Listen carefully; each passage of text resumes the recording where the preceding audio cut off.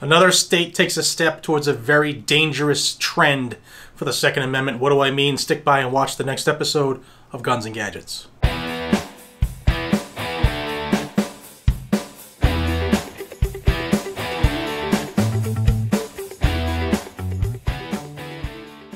Hey everybody, welcome back to the channel. I appreciate your time so much. I know how valuable your time is, and I just want to let you know that I am very grateful. Let us talk about this disturbing trend that's going on around the anti-gun, Democrat-controlled areas, and that is the thought or the connotation that we should be able to sue gun manufacturers for the actions of an evil person who just happens to be holding an item made by them. And since they want to take away everything we have, now's a good time to tell you about the Warrior Poet Society Network. Check them out. I'll have a link down below. John Lovell and the team over there have done great things, not only on their YouTube channel, but in the community they have grown, which I am happily and proudly a member of. Check them out, guys and gals. I think that this platform stuff is, we're on borrowed time. And if you check out Warrior Poet Society, you can join there and get all kinds of cool, solid information on anything from being a solid individual to defending the people you love to actually learning how to use certain tools that will save your life. Check them out. Great training, great information. Link will be down below. Now let's get back into this one. It's ridiculous. It is the reason that Remington is no longer with us. It is because Connecticut allowed that lawsuit to go forward because of how they advertised a firearm and the fact that one maniac used an item to do horrible things. It's never the tool that does the work. Like, this will never hurt anybody unless somebody uses that tool in a manner to cause harm. And that's no different for firearms.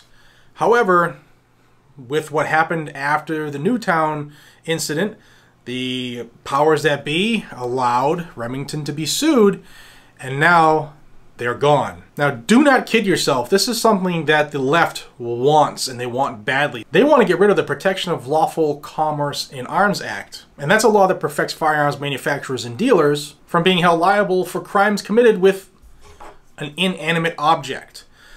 You know, we don't get to sue insert company here. We don't get to sue Ticonderoga No. 2 lead pencils because John Wick turned them into an assault pencil. It's just ridiculous. However, this is their secret. It's not really a secret. Most of us know about it. But this is what they're pushing. We can't have that. We should be able to sue these people because of the tools they make. We can't let that happen. Absolutely not. But there is another state that is allowing it to happen now. Pennsylvania has deemed PLCAA to be illegal and unconstitutional. Now, the case in question here is a case against Springfield Armory and the Saloon department store, and this came out of the Pennsylvania Superior Court. I'll have this down below if you want to read the case, but what we need to know is that the judge, Joseph D.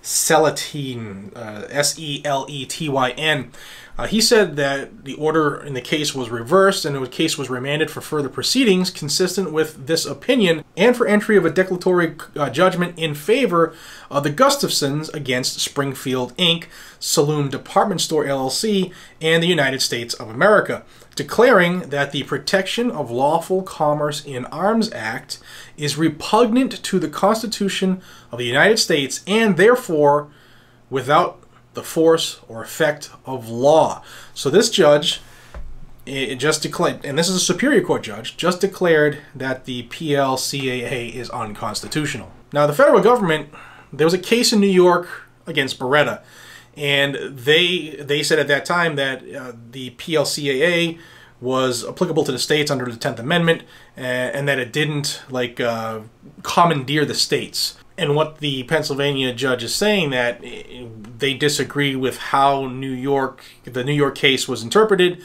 and therefore the analysis used under the 10th Amendment is a no-go. So this is interesting. This is, I don't know if you've heard a lot about this. This happened 2 days ago. And yeah, this is going to cause a crazy storm. Now, of course, all of the gun grabbers are very excited. Shannon Watts was spouting off about it. Bloomtown, that's what it should be called. Bloomberg in every town. They're all excited about this. If this decision is allowed to stand, people like Michael Bloomberg and George Soros will pay for lawsuits to challenge cases in which somebody was injured or maimed or killed with a firearm, and sue that company that made that firearm in an effort to sue gun manufacturers out of existence. Never mind business. Out of existence. Extreme backdoor gun control. We can't let activist judges legislate from the bench. Period. Point blank. It cannot be allowed to happen. I wanted to get this out to you all because this is very, very dangerous. You know, most of us are concerned about Biden's against this or Biden's against that or Kamala Harris, which is a threat in and of itself. But this is actually happening. So please pass this along. Please have a conversation with your friends, family, neighbors, and folks at the range, at the gun shop, or whatever. This cannot be allowed to happen. If you don't live in Pennsylvania, please pass it along anyway, because this needs to be known. This is extremely dangerous.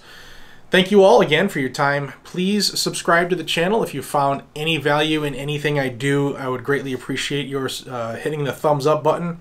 Share it with about 7.4 million gun owners and friends. And as the election draws closer and the suppression for the channel is greater, I've seen it in the last 7 to 10 days, they always put that squeeze, they always turn that vice another notch.